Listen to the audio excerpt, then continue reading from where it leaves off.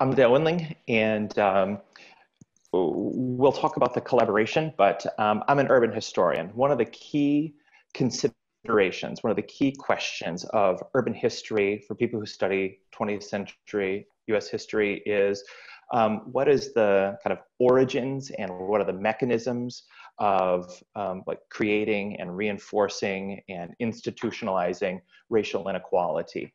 And that's what brought me to the question of redlining and the denial of mortgage funding and federal resources for cities and people who live in cities.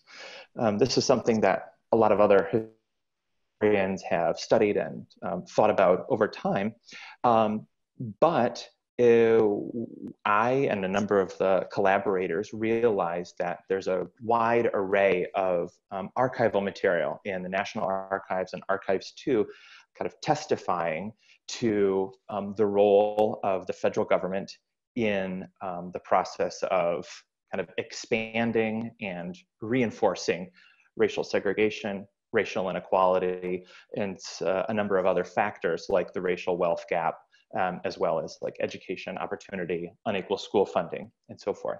So those concerns, I think, led us to this, the study of this program and to this particular kind of interactive mapping project. And we realized, so redlining specifically, historically, refers to this program created by the Homeowners Loan Corporation and then kind of extended by the Federal Housing Administration, HOLC and FHA, which come out of the New Deal, the 1930s, this Great Depression. As many as 1/2 of all homes with mortgages were in default. There's a residential like home finance crisis as part of the broader economic crisis. And the Roosevelt administration creates HOLC to kind of create emergency money to refinance homes and clear off mortgage company and bank balance sheets. And then FHA is a long-term agency to restructure the housing market to kind of prevent a crisis like that from happening ever again. And so in the course of this, once the federal government refinances 1 million homes or potentially provides mortgage guarantees for millions more homes over the course of the late 1930s, the 1940s, 1950s, and going forward, once the federal government is on the hook for the value of these homes and these mortgages, they want to know where is a good investment, like where shall we facilitate investment, and how can we create like a national clearinghouse of data. The real estate had been much more locally oriented, and there was not like a national kind of database like Zillow or Redfin or something along those lines in the present. And so the Homeowners Loan Corporation sought to create this. So what they did was they sent surveys out to real estate agents and home appraisers and lenders and real estate developers in cities across the country. And these survey results, the data that they tabulated for more than 200 cities, is what we found in the National Archives and Archives 2, which is another facility in College Park, Maryland. And with these kind of survey results and data tabulations, the federal bureaucrats in the Homeowners Loan Corporation also asked, where are the neighborhood boundaries? What's a good neighborhood and what are the features of it? What's a bad neighborhood or a risky neighborhood? And how will we recognize it? And what should we warn our like insurance agents about, or shall we warn local appraisers about? And so they created a set of more than 150 color-coded maps. They basically said for every city that was more than 40,000 in population across the US, there's 4 categories. A, green colored, the best neighborhood, like basically the professional class lives in these neighborhoods. B, still desirable, not quite the absolutely most desirable neighborhoods, but still like high, stable home values, a lot of civic amenities and so forth. C, definitely declining, and these are yellow colored. And these were judged as no longer desirable, probably characterized by the influx of immigrants, or in some cases, a handful of African Americans, but basically people were, the professional class was moving out of these neighborhoods, and the city was probably no longer investing in these neighborhoods. And it was like declining or becoming less desirable in the evaluation of real estate developers, agents, and insurance agents. And then D, the red neighborhoods, called hazardous. And this, they say, all of those changes that we would see in the yellow or C neighborhoods have already happened in D neighborhoods, basically largely characterized by minority populations, whether it be immigrant or African American, suffering from a lack of civic infrastructure, poor schools, for example, and would be a place that was, people would be reluctant to make loans in, except under exceptional circumstances. So these were the ratings, these were the meanings of the colors in these redlining maps created by the federal government, based on local knowledge. Yep. You have your first question already about this data. Okay, and what is that? The Map Ninja is asking, like who made these determinations? They say, can you talk more about the surveys, who they were sent to, and what they were asked? Like how did these classifications come about? Yeah, absolutely. And maybe, Rob, you can pull up just maybe a scan of an area description. And they sent out a form. So bureaucrats within the Homeowners Loan Corporation developed these forms and sent them out. And they would ask, for example, what are the favorable influences? You see here, convenience to San Francisco transportation. That's great. Detrimental influences, infiltration of colored residents, for example. They would also ask, like, what's the ethnic mix? And as well as, like, what were the home values? What's the proportion of rentals? What is the housing stock? And things like this. In these forms were sent to people who were seen as leaders in the real estate industry, right? So Rob's hovering over a couple of people who are named for helping create the City of Oakland area descriptions and maps. In some cases, we know their names, and those local informants are on the their names are in the National Archives. In some cases, it's harder to track those people down, but they're generally kind of like local leaders within the industry. And then for making the maps, which we said, like, kind of the maps are visually evocative, and they're probably like the best known. That's where we get the term redlining for the red colored neighborhoods. There were like map makers within the Homeowners Loan Corporation who would have conversations and say, like, what's the boundary of this neighborhood? Is it a set of railroad tracks? Is it the edge of a park? Is it the transition from a residential neighborhood to a commercial street, or something along those lines? And as an example of the kind of answers that people would give, that an area that may be familiar to some of the people listening, in this neighborhood in Oakland, California, it was redlined. It was rated D, hazardous.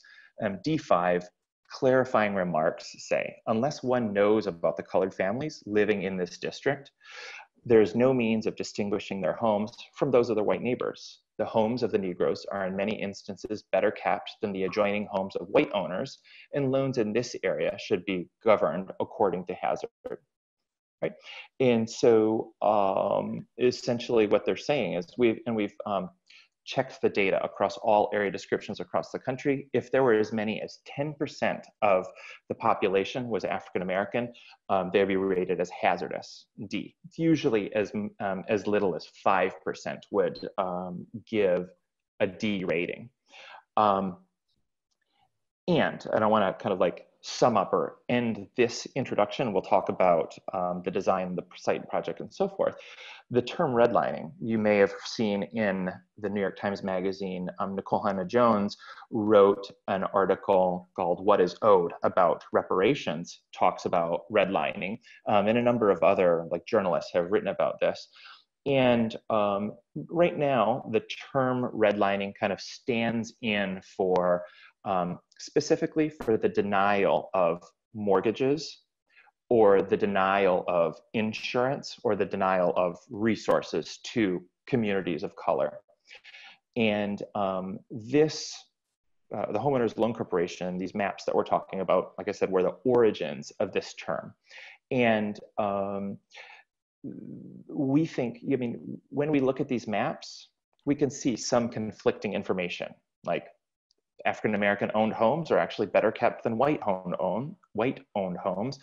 But so you may, lenders proceed carefully with making loans, but the neighborhood is still called hazardous and given a D rating. So these maps and these ratings, we should not think of them as determinative.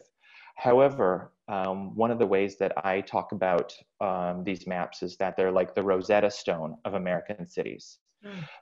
They won't tell you what any particular neighborhood, like whether they got loans or not, but it's a way of understanding the broader patterns. And if you look at a city that you don't know, when I go to a new city, I look at the redlining map, the Homeowners Loan Corporation map, and I think like, aha, I get it. Like this is probably where the African Americans lived, and this is probably where like the bottoms district are, like the less desirable housing, and you can get a feel for even the conditions now, in part because this reinforced the kind of biases and discriminatory practices, but also the civic decisions about infrastructure that happened since the 1930s.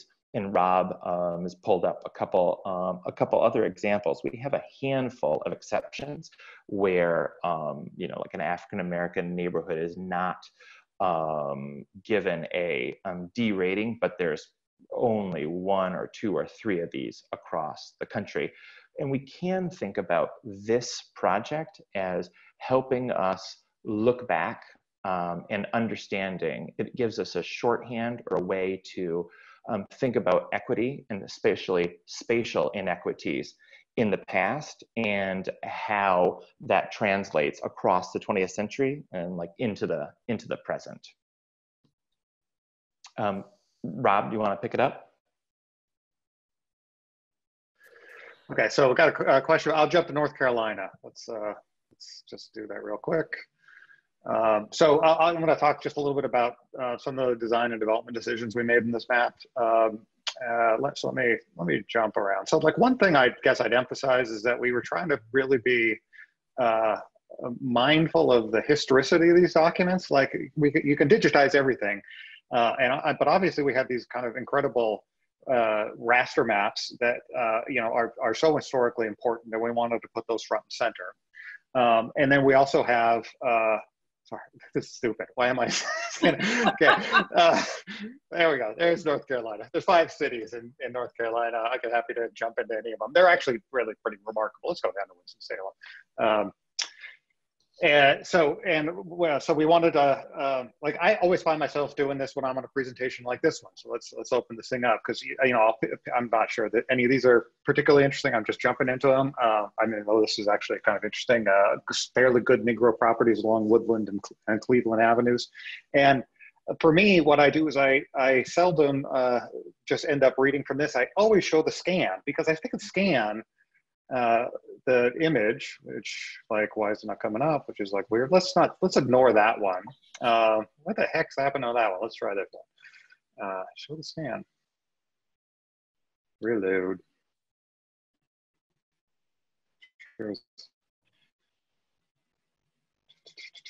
Oh crap, I'll just jump to a better one. Tacoma, let's go to Tacoma. This is always an example I end up using, which is I know why I was scrolled over. So this is this neighborhood in Tacoma, which is where I went to college, and so it's a little bit, just a few blocks to the northwest of where I did my undergraduate work. And let me close this and show this. Let's show the map. And it's in this neighborhood called the Proctor District, and it was a kind of middle class neighborhood, but they carved out, this is Proctor District 2, this D1 area, and they carved out a little bit of that area and gave it a D. And the explanation is, and you're probably reading over there, but I always go to the scan, which is at the top. Except as known in clarifying remarks below, this area is identical in all respects to area B2, just because it's part of that. It's just part of the Proctor District. But they explain 3 highly respected Negro families own homes and live in the middle block of this area facing Verde Street. While very much above the average of their race, it is quite generally recognized by realtors that their presence seriously detracts from the desirability of their immediate neighborhood. So I take that to mean like 3 highly respected Negro families above the average of the race, means they're like middle-class families, right? They're probably more well-to-do than their white neighbors, but still there's an insistence that their presence of these 3 families results in this kind of carving up of this neighborhood, a portion of which needs to be redlining as they adhere to the logic of segregation and the logic of redlining. That this program did so much to advance and to calcify. So again, really put as much of the original documents there for people to look at. But then we also want to, let me actually change that. So, but obviously, like one of the, I guess the kind of visual arguments of this is that, and we're relying on people knowing their own city, right? Because people come in here, they always gravitate. In fact, we do a little georeferencing, and we jump them into their neighborhood if we can. So they know the city, and they know the contours of wealth and inequality in their own city, and they know the contours of 21st century segregation in their city. And the comment that's often when somebody hasn't seen a map, like the first thing they often say is like, "Wow, I recognize that. That looks so much like my city today." And so we're kind of working like there's a visual argument or a presumption that assumption we're making about our audience is that they'll bring their knowledge of where they're living, of where they're interested in, and see those continuities and sometimes changes between the past and the present, and maybe jump to not too much of a conclusion. We don't want to, but because obviously this did not cause all that, but it's one of the causal factors of like the calcification, persistence, the intractability of poverty and privilege in different parts of American cities that persists over generations. And we visually make some design choices to kind of bring that home. So we want people to make those connections between past and present. So one thing we do is we let them get rid of the map and just show the polygons with this overlaid over the modern streetscape, kindly provided by Mapbox. Mapbox has been great about this. We really appreciate it because it really has elevated it. And then, but the other thing we've done is like, and this is design, is to kind of bring both of these, juxtapose both of these. So we, I wanted this effect. I mean, not to get too designy and geeky. It's like I realized like I need a hover over just to make sure that people know that they can click on these things. And originally, what I was doing is I had this full map, and I had a polygon, so that's transparent and clickable, and I would just make that a little bit of blue in this case, and overlay that over the kind of washed out grayscaled map, and then it looked fake. It didn't respect the historicity the way I wanted it to. And it occurred to me what you could do is we could we had 7,000 of these neighborhoods. We can make individual tile pyramids for each and every one of them. So what you're saying is I gray out the background raster, and I have a B2, which is this own individual tile pyramid that's laid over the top of that. And so you can have this effect, which I think again respects the historicity of it, and like it's like attention to detail about these design elements that I think I feel like makes a difference, and I take some pride in. And once you have that, you can obviously you can stitch those things back together and get rid of everything on the map that except for the areas that were graded in the past, which has two effects. Like, one is to, I think, amplify that visual argument or visual prompt we're trying to make, which is to connect the past and the present, to see these red line neighborhoods very much just kind of overlaid and very much connected to the contemporary cityscape. And then the other thing it does is let me go to Brooklyn. It makes it it solves some design challenges we had, which is places that have a lot of maps that overlay one another. So you get this this mess around New York, where there's every borough has its own map, and then most of the surrounding New Jersey counties do as well. And it's you know, we've got some things where hopefully this, come on, there we go. Like, you're gonna bring this one to the top. Come on, a little slow today. But also this also just makes that argument, makes it clearer, makes it easier to use, where you can just get rid of those. And because these things butted up right against one another when they were doing the counties and doing the boroughs, they just kind of, the grades end up fitting together like a jigsaw puzzle. So and I'm going to show one more thing, which is, and I'd welcome, really, because I know the audience tends to be pretty technical, and you guys are all making maps. And so like, I'm a self-taught developer and don't have any training in mapping or cartography. My training is as an historian. So I would really love to welcome like any comments you have. And I'm going to show you one more thing. One thing where this is very much a work in progress. Let me go to this thing. So we're working on a project with the National Community NCRC, National Community Reinvestment Coalition, and they're going to release a report soon that's about the correlations between redlining in the past and health disparities today, which we will eventually incorporate in about COVID. So this is just really a prototype of this, but this is showing where I live, which is Richmond, Virginia. And what it's kind of, it's real data. It's not the data we'll use, because they've developed a kind of health indices for each. And what I just did is I put the income level in. So you see, you kind of see, obviously see just the similarities between redlining in the past and wealth. These are income levels rated on a 0 to 4 through the census.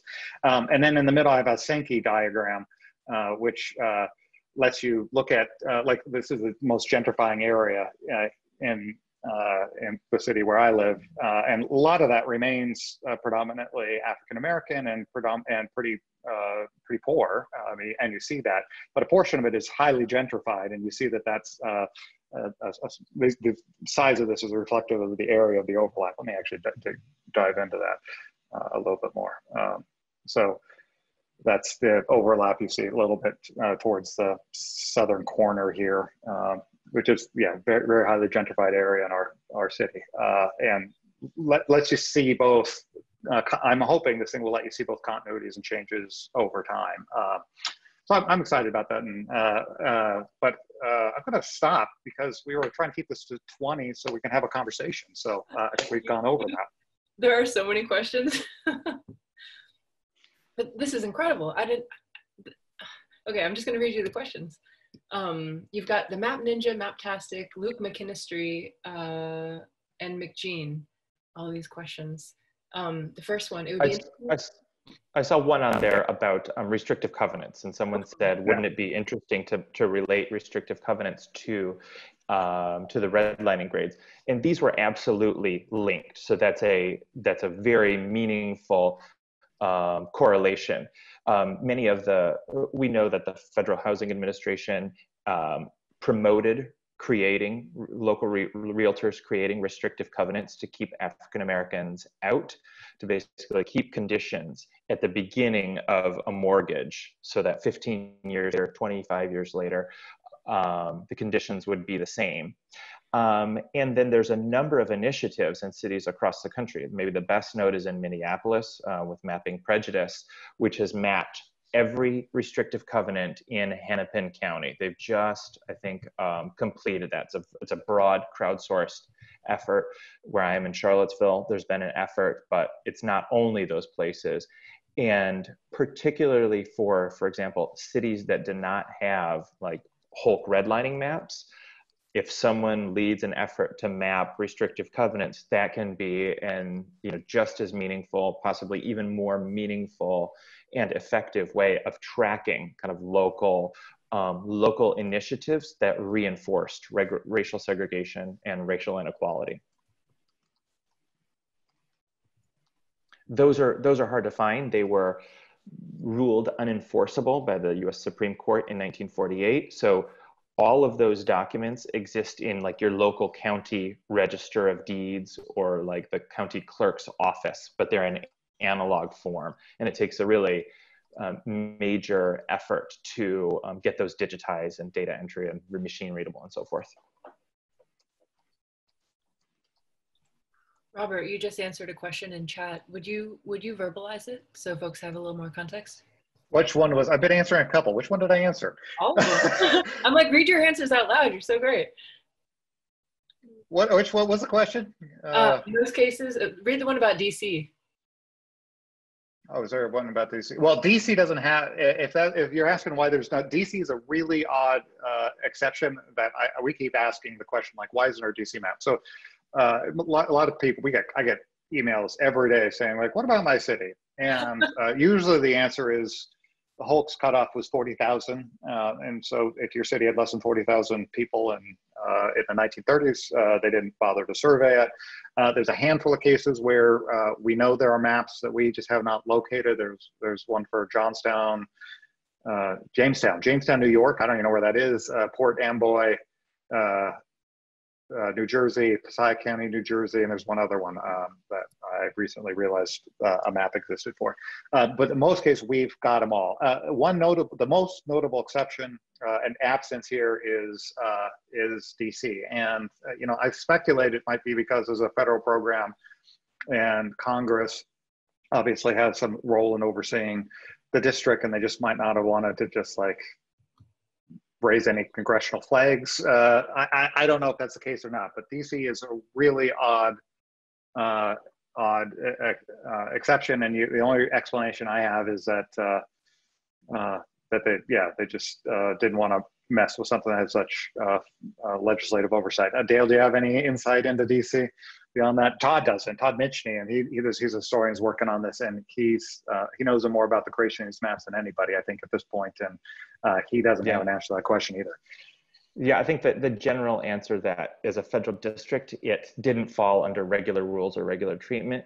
I think we found like one citywide map, which was basically like the Sanborn index map. And it was just like 4 districts. It was like Northwest, most desirable, like Southeast, Southwest, hazardous. It was extremely blunt, and it was just a draft map.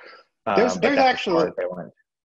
actually a pretty good, it's one of the few FHA redlining maps, and it's available there's another great project I'll give a shout out that's largely about restricted covenants as well. It's Mapping Segregation in Washington, D.C. If you Google that, you'll find a really, it uses the same schema, but I think the grade goes from A to G, because they include some other categories for commercial and governmental areas.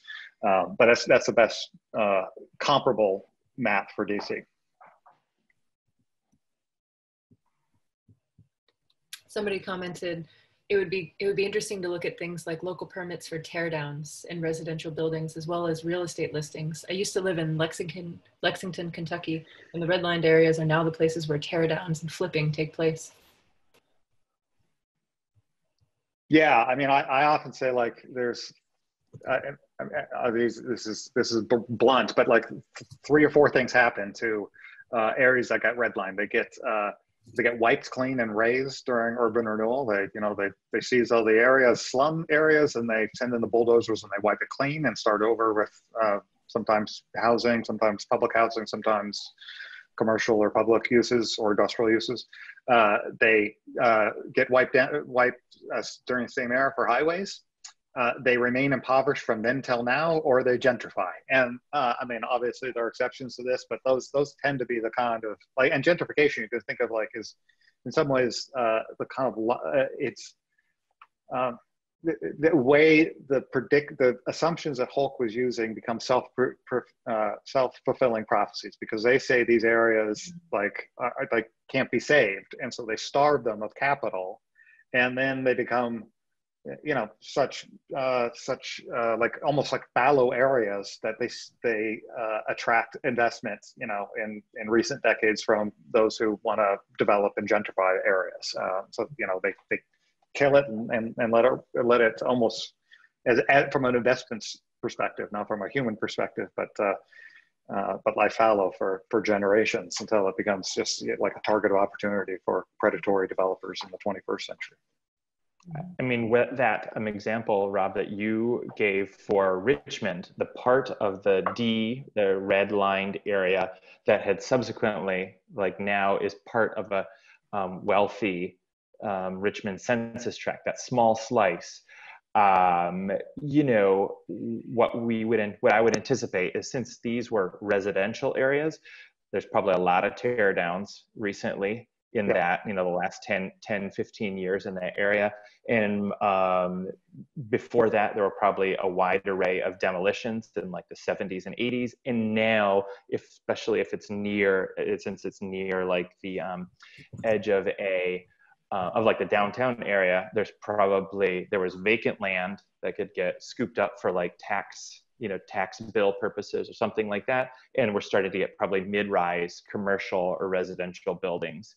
And so it's not that those families who, kind of like suffered over a couple generations really finally get some of the benefits of this investment. As you say, it's kind of a continuing pattern of like denial and disinvestment until somebody gets it for a song and they're like, aha, now we're putting up the mid-rise, and it's contributing to like Richmond's like reinvestment efforts.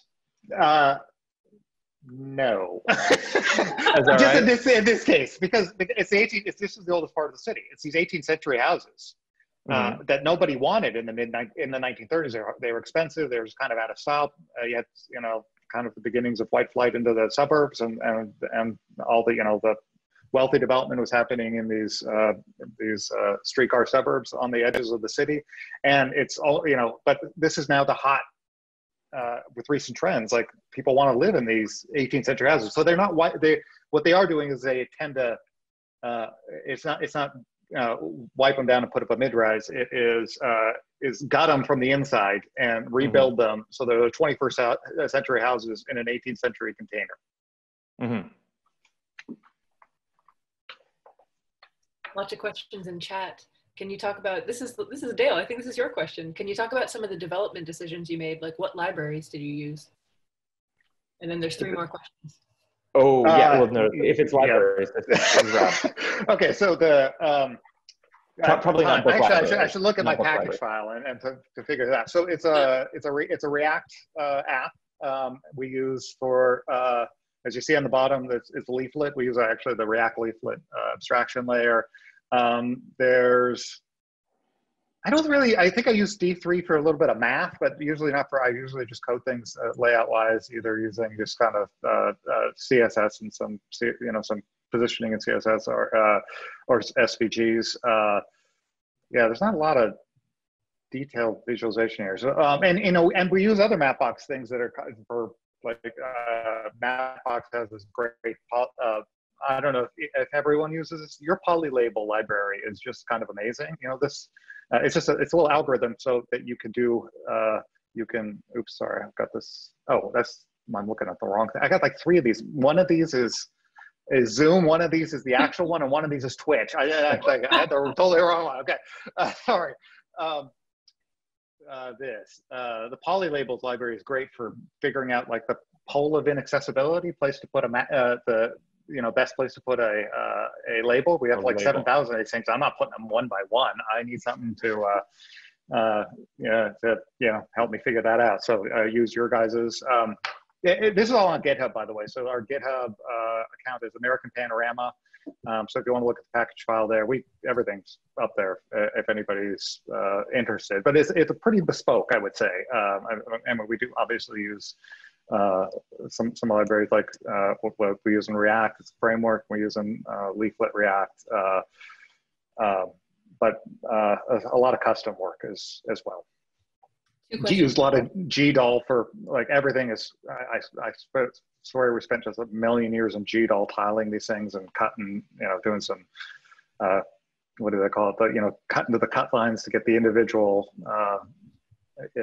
neighborhood polygons and a lot of data, like everyone knows, a lot of data prep work. Oh, we also we use Cardo. We used the previous version of this used Cardo and their data, their SQL API. I now materialize everything as GeoJSON and JSON just to reduce one dependency and speed things up a little bit. Data doesn't change, it's historical. Mm-hmm. 2 questions about your data, both from MapNinja. I'd be interested to hear how you manage the georeferencing project. It's massive. How did you manage the creation of the spatial data? Yeah. Okay. So that's a really good question. I really appreciate it because it gives me a chance to pay credit where credit is due, and credit is due to us, both for Gail and for me. We've had students working on this in my lab forever. For years and years and years, where they would georeference these maps, and they then would create the polygons on top of them. And in recent years, I'd say they've been concentrating on transcribing and organizing the area description data. I mean, there's no way we could have done this without a mountain. Let's pay some credit to them. So like these are the students at our lab that contributed an immense amount to this at Dale's. Dale's students also do quite a bit of work. So we could not have done this. I mean, they are doing all the work that makes it possible for us to use that data and develop on top of it. They're prepping the ingredients. They're sous chefs on this thing. Setting us up to do what we want to do. Right on. Another question, and we have about 4 minutes left, so if you have any closing thoughts, feel free to move towards those. How does public housing projects built during the New Deal era tie into redlining policies? Public housing.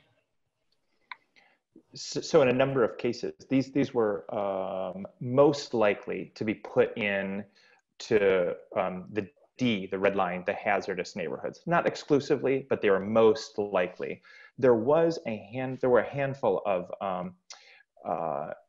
public housing projects in the 1930s that we would call like New Deal housing projects, many more in the 1940s and then into the 1950s. And those are much more likely to be in, basically follow the logic of the redlined neighborhoods.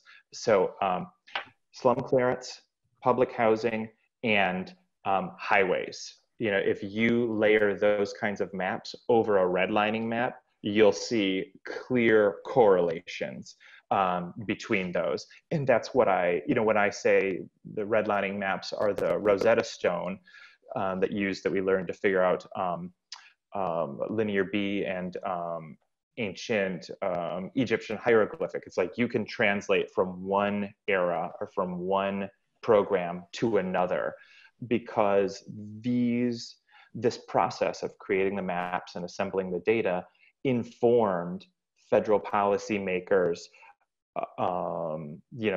visions for like what cities would look like for the rest of the 20th century. And then when you decide to like withhold federal support or federal investment, it like necessarily sends a neighborhood kind of like spiraling into greater distress, greater poverty, and it signals to private investors not to invest also. And so, as Rob said, it's like a self-fulfilling prophecy in some fashion. Check this out. I won't go into detail because obviously we're short on time, but we have another kind of companion piece to this called Renewing Inequality, which looks at family displacements due to federally funded urban renewal projects in the 1950s and 1960s. And what I'm showing here is Richmond underlaid with Hulk grades from the 1930s. And as you can see there, all the neighborhoods, there's Carver neighborhood, which displaced about 500 families, 99% of them being Black families, and 17th Street, same number, about the same percentage. This is a Black neighborhood. That's a Black neighborhood, actually.